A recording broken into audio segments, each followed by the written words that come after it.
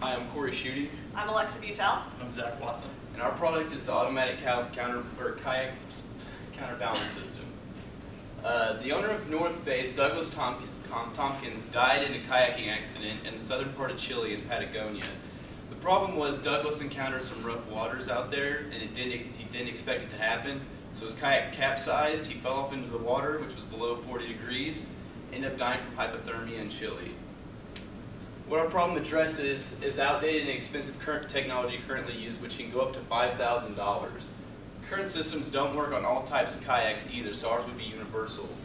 It's also heavy, which in this case, the holes begin to bend from the other products, so it's damaging the kayaks, and some people have thousands of dollar kayaks that they have to replace every year. It's also bulky and it gets in the way while you're trying to paddle, so you'll be hitting your elbows on these things. And there's a lack of steering and control, so you have these two systems out to the side that I'll show in a minute, and it's not allowing the kayaker to maneuver well, especially in rough waters. And 75% of kayak fatalities are classified as capsizes. Here's an example pic of the stabilizing system, and you can see that these metal arms right here are getting in the way of his movement. And when they go into the water, it's hard for the kayak to actually maneuver through the rough terrain. Okay. So, kind of what Cory touched on, just with the stabilizing of it, it's really hard for kayakers to paddle with. And so what ours was, if we mount the arms, so it would go right in front of the kayak and the back, so you can either have the one or two options, so we can have one back, one in front, just depending on what kayak you want, and also just depending on how rough the waters are, which kind of goes into the one arm and two arm. And then also we'll have sensors too, so which are also going to be solar powered, which kind of helps save the environment a little bit. And so whenever it does flip itself over, the sensor can detect how much water is actually filling up within the kayak. And then whenever it gets to the amount that it's a little bit too much, then it'll flip it back over. And it would also drain the water out of the kayak as well. And like I mentioned, it also is solar powered and electric powered, so it would go off of the sun and everything. But then once the sun goes down, if you're going out for a night kayak, then the electric would also just kick in at that point. And so the uniqueness of our product is there's nothing else like it on the market right now, and it's the functionality of it would just outperform all the competition, which Zach will touch on in a little bit.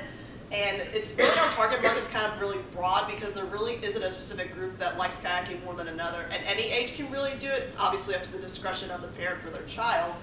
But it would just be whoever likes the outdoors or tourist areas that offer kayaking as an option, probably a lot of tropical places internationally as well. So those are just kind of like our areas of target market.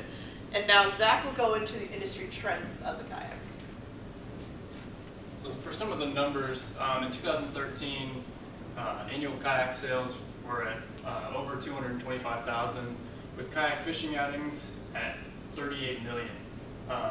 And from 2006 to 2014, the kayak participants more than doubled from 6 million to 14 million. These numbers just kind of justify the market that we're in. There's potential. I'll kind of get into the competition a little bit, but the product that we're talking about, it's a lot more technologically advanced than anything else. And this market is ready for something like that. It's ready for growth in that area.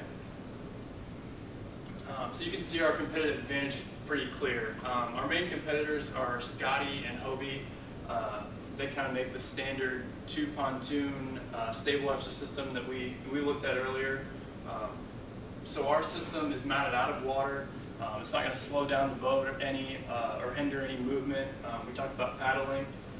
It's a lightweight design, so it's not going to bend the hull at all. We feature a counterbalance system, and we'll actually rotate the kayak back around if it ends up capsizing.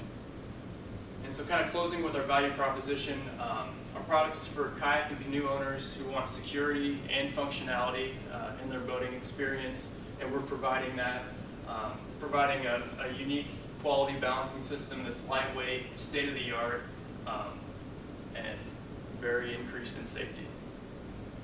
So if there's any questions, we'll take that now, or that's the end of our presentation. All right. Thanks.